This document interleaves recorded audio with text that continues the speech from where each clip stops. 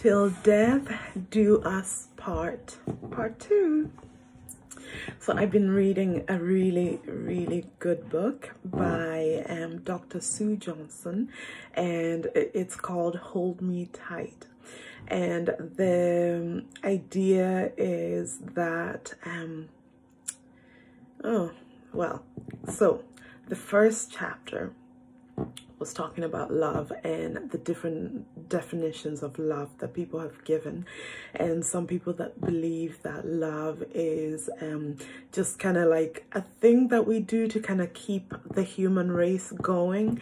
Some people have talked about it's kind of mutual mutual understanding of each other. Some people just see it as you know, a give and take type of thing. But she goes back as far as a mother and a child. And now this book is about marriage or long-term romantic partners, right? And so she talks about how, and I thought this was just mind-blowing. So she talks about children whose mothers are there for them, and children whose mothers are not really there, are not there for them, and children whose mothers are kind of like unpredictable. And if your mother is there for you, then you're safe, you're secure in yourself. So if your mom leaves the room, you're not really panicking because you know she's gonna come back. The children whose mother is hardly ever there or kind of unpredictable, they act up, and when the mother comes back, they're really kind of angry or not interested in the mother.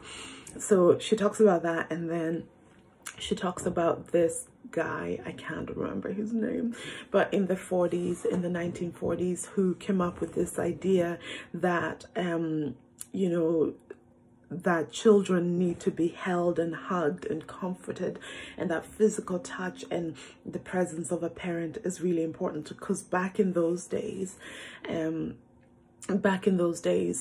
parents didn't want anything to do with their children as such. So if a child is crying, if they were fed and if they were changed, they didn't hold them or hug them or anything like that. And then he himself, the psychologist, who I cannot remember the name, his parents never ate with him. So, and then when he got older, they would eat with him just on Sundays and just for dessert. How crazy is that? So he never got to see his parents. He was raised by nannies, never got hugs, never got kisses.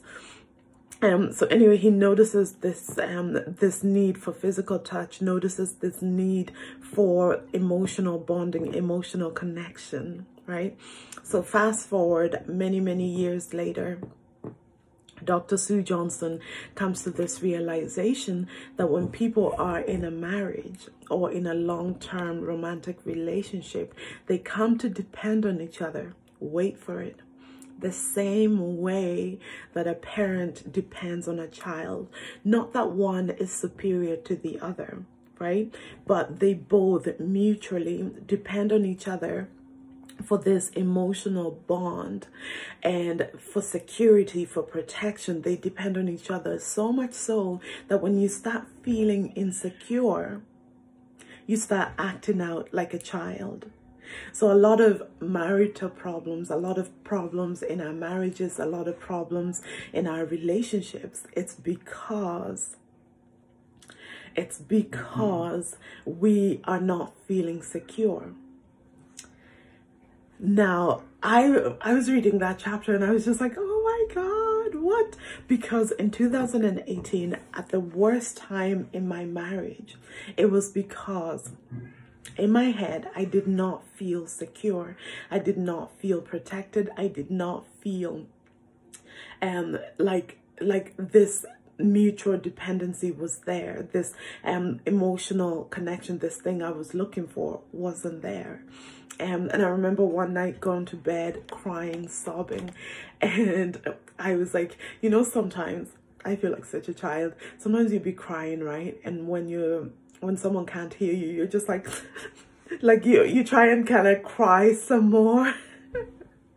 so that they can hear you. So I did this one night. I'm crying, and I'm trying to get Tim's attention, but the dude just like turns, you know, comes into bed, turns the other way, doesn't even cuddle me, and sleeps.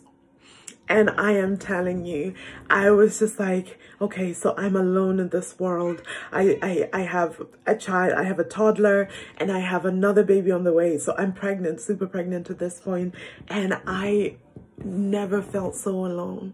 And I remember months later when we finally got talking about this, just saying to him, I thought I could face anything in the world because you were with me. And it showed me just how much I depended on him.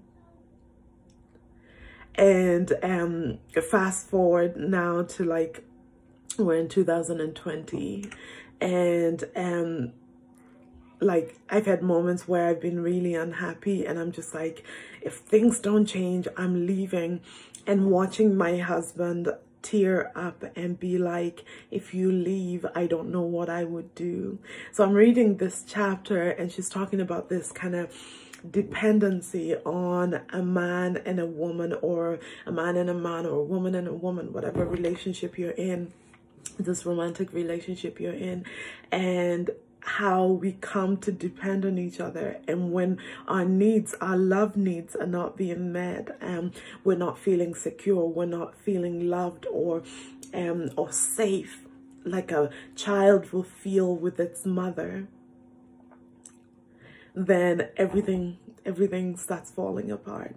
So you can communicate as much as you like, you can compromise as much as you like, but if both or one of the parties are not feeling this emotional connection, this bond that you once had, where you felt so secure, so much so that you decided to dedicate the rest of your life to this person, if you don't have that, then, you know, you just feel like you cannot see the future in that relationship. And like, it's just mind-blowing. And it makes me think, so, you know, I'm always going to bring it back to the Bible. It makes me think of that verse that says, a man shall leave his family and cleave to his wife.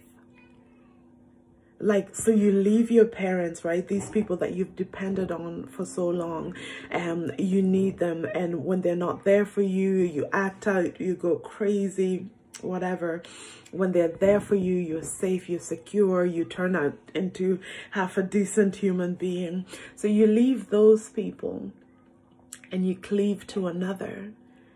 And literally the cleaving, I think we've underestimated it. We've kind of downplayed it, but it's major. It's massive. Like, we come to depend on each other the same way a child depends on its mother, and the mother on its child, on her child. Like, what? Anyway, so this psychologist, this Dr. Sue Johnson, she says that she got a lot of backlash from psychology, a lot of backlash from people just being like, but maybe then you're saying that we're codependent, we're needy, are we not supposed to be autonomous and, you know, full human beings who don't need other human beings? Let me tell you that as much as we're supposed to be our own people, life is miserable without other people. And I think there's this inbuilt thing in us to find people or find a person who gets us, who loves us, who supports us, and to make a life with them.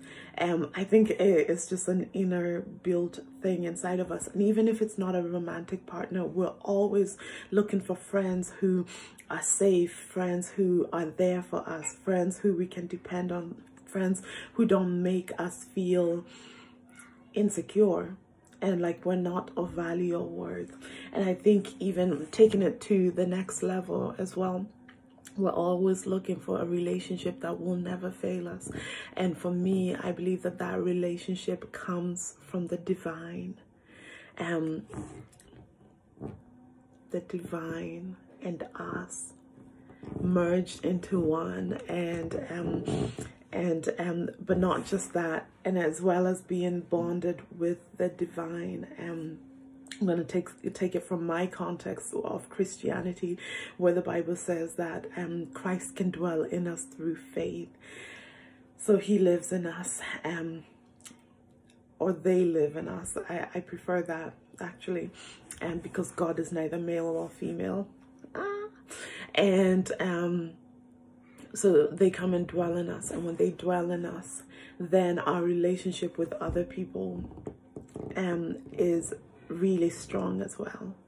But we're so interdependent, not codependent, because codependent is kind of not being able to function without other people. So we're able to function on our own, but life is also better when we function with other people. So we're so interdependent. And if you are married or in a long-term relationship, so okay, I want to say this. If you're in an abusive relationship, leave. I would never tell you to stay. I'm one of those people. I'm like, you abuse me emotionally, physically, sexually, whatever way, like, I am gone. I will probably punch you. God might need to intervene, because I might be tempted to take matters into my own hands. But leave. I'm all about leaving if people are abusive to us. But if you're not in an abusive relationship and you've reached a difficult moment where you can see your relationship on the decline, you can see it dying, I believe there's hope. Because, like, look at me and Tim. I feel closer to him now than I've done in years. And it's literally because we've come to realize that we depend on each other, that we love each other, and it's all about nurturing that love and nurturing that security, that security that we both need from each other. So where he doesn't feel neglected and I don't feel neglected, and we're both kind of, you know, serving each other in love and with love. And it's the best thing that literally I've ever done. Like, just being there for him and him being there for me. And like, even our kids can tell, like, you can tell Elijah, oh bless him, Elijah's 4, and like, he is such a sensitive child. Like, he can always tell when things are right, when things are wrong. And oh, you should see his face, like, when we're getting along and things are great. And he loves it when we all sit down and watch a movie and have some snacks and stuff. And he looks, you can see him looking at his daddy, looking at me, and then he holds our hands, and then he comes up to me and he loves rubbing my face like this, and then gives me a kiss. And now his brother has started copying him, Ezekiel, who's 2. And I think there's so many broken relationships that haven't needed to be broken. I think we just neglect each other. We don't feed the same way that we used to try when we were dating, the same way that we used to try in that first year of marriage, dating each other, pouring into each other, looking after each other, being there for each other no matter what, getting a bus all the way from Dublin to Belfast and going out of my way so that Tim can have a lovely birthday, and him doing the same when we're dating, and him driving all the way to, I think, Wicklow or somewhere. Like, he would Cork at one point. He drove for 7 hours to come and spend time with me. Like, you know, those things where you pour into each other. And I think we give up on those things, and it kills our relationships. So try and reignite that magic. Yeah.